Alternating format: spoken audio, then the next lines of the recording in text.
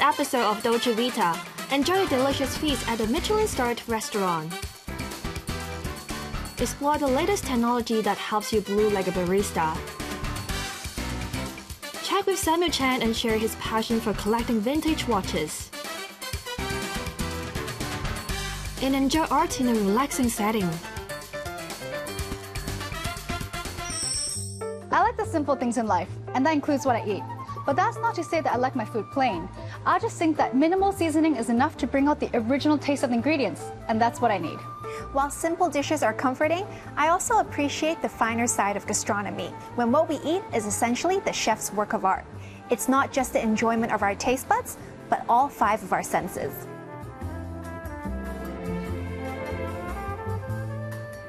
Not everybody goes to a restaurant with the same intention, with the same purpose. People might just meet for a business talk, or it can be a family gathering, some sort of a celebration. I believe it's our duty and at the same time our pleasure and our aim in order to make them feel comfortable, regardless the reason, let's say, or why they come with us.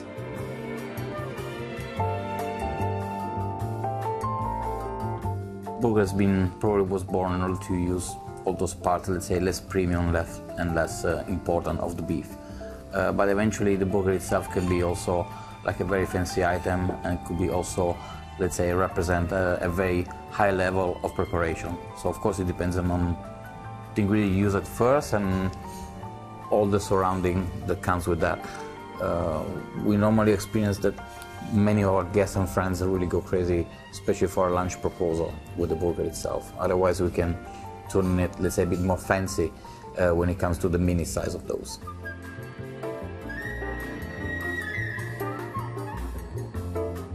Beef tartar is always like very, very appealing and very direct dishes, I would say, and super simple to make. I mean, even at home. Beef itself can be versatile in its usage. Even though many people tend to be apprehensive about tartar, the dish continues to soar in popularity. Topped with caviar, this tartar is definitely worth a try. Carpaccio is another classic beef dish. This time, the chef added a new twist to the paper-thin raw beef by sprinkling pistachio nuts and Parmesan cheese over the meat, making every bite taste better.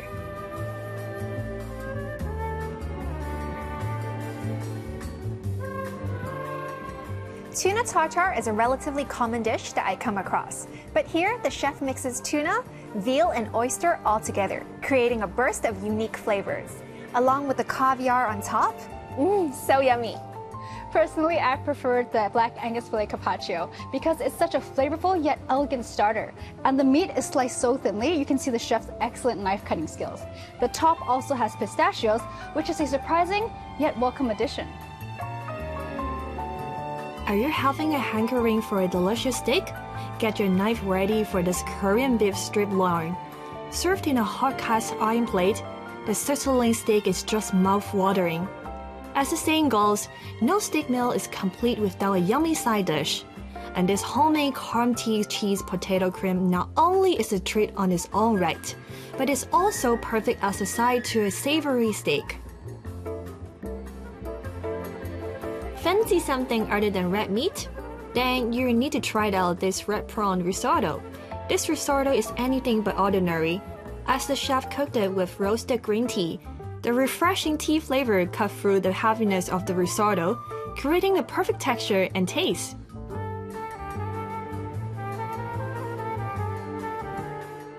Korean shorthorn beef, put simply, is a rare cut of beef.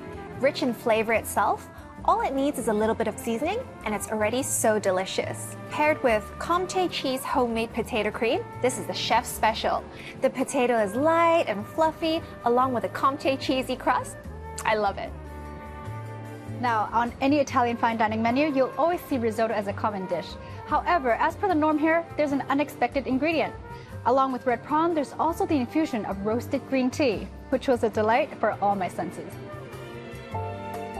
Tiramisu is one of the most loved desserts. The tiramisu here looked nothing like the ones we usually have. Underneath the crispy chocolate surface, there are layers of velvety mascarpone cheese and chocolate beads, is the taste of heaven in every bite. Whether you prefer simple cooking techniques that allows the taste of fresh ingredients shines, or extravagant dish presentations that make you say wow, one thing that we all adore is the creativity of the chef.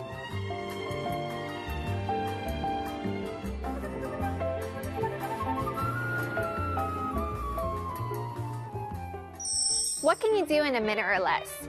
More is engaged in this innovative coffee experience. Well, firstly, I think we have a very unique design with just this swan neck that is exposed, and it really keeps the installation timeless. I mean, we have done some very beautiful installations in workspaces, hospitality, retail, and also a few residential It's like locations. minimalistic, right? Very much so. And then, of course, there's the technology, and we keep rolling out enhancements that are quite regular. All of our machines are actually cloud-based, so you have full tracking on how many cups are brewed, as well as any technical readings. And of course, on top of that, we also come up with some special features. For example, we'll be rolling out our first native API integration for online payments. So that really takes our equipment to a completely different dimension, still retaining its kind of lifestyle image. And lastly, of course, when it comes to beans, in addition to our standard selection, we do come out with a few special blends, just to give people an opportunity to try something different as part of our, support towards this growing coffee culture.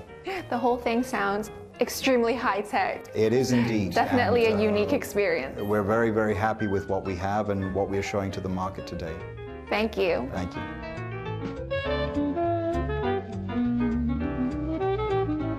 Today's experience is very unique indeed.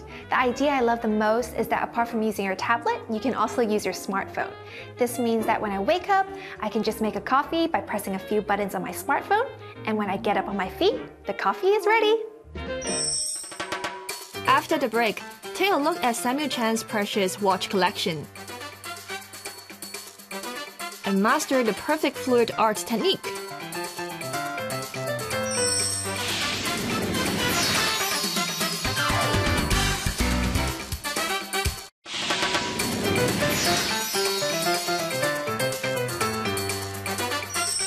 Everyone has their own hobbies or activities that make them truly alive. A lot of people have their passion for collecting. It can be collecting stamps, antiques, or coins. Like the friend I'm listening today, you may know he's already a successful young entrepreneur, but he's also an avid watch collector. Let's check with him today and the conversations we have when we acquire one. But it always begins as a passion, and then eventually I realized they're also an amazing investment. And how do you elevate your watch purchases? Like, are you guided by your emotion or numbers or what? Am I guided by emotions? Definitely. Yeah, it's Excitement. well, yeah, to begin with, of course. So when I bought the first one or two, I obviously had zero idea. I just thought it looked as if it's a fake watch, because it looks like identical to what the producers today, just slightly different. For example, the case is plastic instead of sapphire. I bought my first few because of interest, but it's a bit like entrepreneurship, I think, like running a business. Always begin with a passion, and then as you start to know more, research more, make the right decisions, you realized profits making is a possibility. I know you have recently ordered a customized watch. Can you share with us more about it? I can tell you exactly why I ordered that particular model. It does have a good reason, meaning. James Bond passed away in 2020, so we decided to order a watch that was featured in the very first Bond film. And there's this message, shaken, not stirred. It's quite a well-known line in the movie. I think it has a metaphorical meaning too. So in 2020, obviously, our business was hit very hard, but keeping calm. So I think that was a great message. Yeah. So the watch is dedicated for the year 2020. which one is your favorite watch? They're all very lovable, but my personal favorite would be this, with a tropical dial, we call it. So these little sub-dials have turned brown throughout the years. So it wasn't originally brown. They were made with a particular paint, and they say because of sunlight or somehow water molecules have gone in, they've turned brown. But they're very rare because it's actually a faulty watch. So some people may have replaced it throughout the years, or that it could have been further damaged. So it could be turned grey or black or something. So I think it's quite a rare piece. And if someone wants to like starting to collecting watches, and how do you what is your advice? My advice would be vintage watches is becoming and have been very fashionable and trendy. Hence there are many stores and people selling these watches, but you need to be very careful and do your research, because with these collectibles, they are from the different years, and hence I did make a lot of mistakes along the ways. I think the biggest mistake is there are lots of Frankenstein watches, as we say. For example, a watch that is from the 1960s perhaps have parts that are from the 1980s or beyond. So throughout the years, they maybe have replaced the bezel or the dial. So you need to be very careful.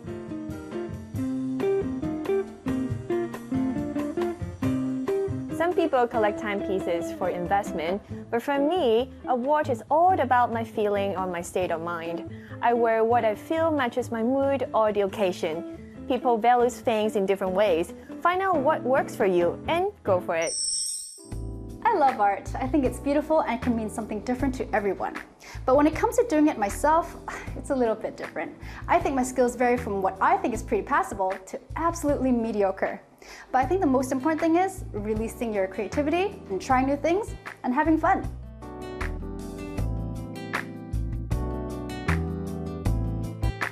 So over the last year, the pandemic has been hitting the world very badly, and I think the negativity has been building in the society. We just want to do something relaxing and stress relieving for the public, for them to have a taste about it. And through art is a very therapeutic way of art making. Not only is the artwork very gorgeous, but also the way of making it is very extremely pleasant. For those who think they have no art sense, we want to share that art has no particular skills. It's not always about drawing lines and shapes. Fluid art allows the colors to do the work for you. So you don't need to worry about, you don't know how to do the drawing. Fluid art doesn't always need to work on canvas. It has no boundary. You can do the water marbling art on water. When you see the color flows on top of the water, it gives a very relaxed sense, and you can relax your feeling and see the reflection of the inner self.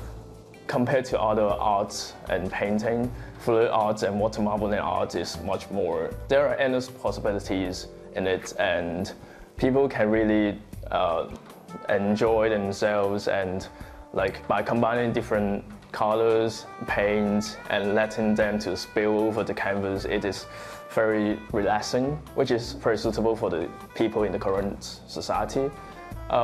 In addition, it is also suitable for all ages and different art levels. And also, other than making it as a decoration, it can also be something daily useful stuffs like notebooks and clocks. In art therapy, color is often associated with a person's emotions, and fluid art is a fun and creative way to express yourself. Just follow your intuition. Everyone has their unique way to express themselves. In fluid art, we don't have a specific shapes or form. It allows the colors to do it, so you can really relax yourself and let go and enjoy the art.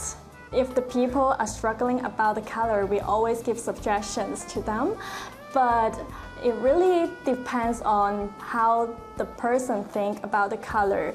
So, for example, some people think blue is sadness, but some people think blue is calmness. So it really depends on the person's perspective. I believe everyone has the ability to create. Everyone can have the ability to do art. But you know, in these busy days, everyone is busy about work, about school, so they might don't have the time to try on a new thing and try on a new skills. So during the process of creating fluid art, it can give you a chance to challenge yourself to try a new thing.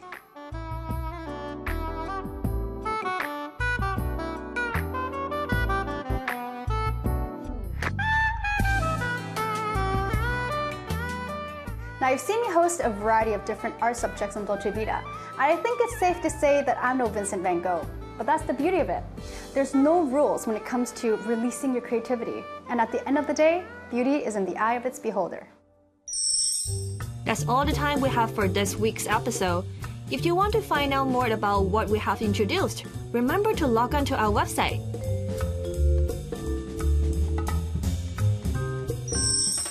Want to know how to live life to the fullest? Let us give you some clues. Just sit back and indulge in the sweet life with us. In the coming weeks, take pleasure in the gourmet food from around the world. Explore fun and effective ways to stay healthy, look gorgeous, keep up with the latest trend in every aspect of life, and connect with inspiring people from different backgrounds. Be sure to tune in again next time.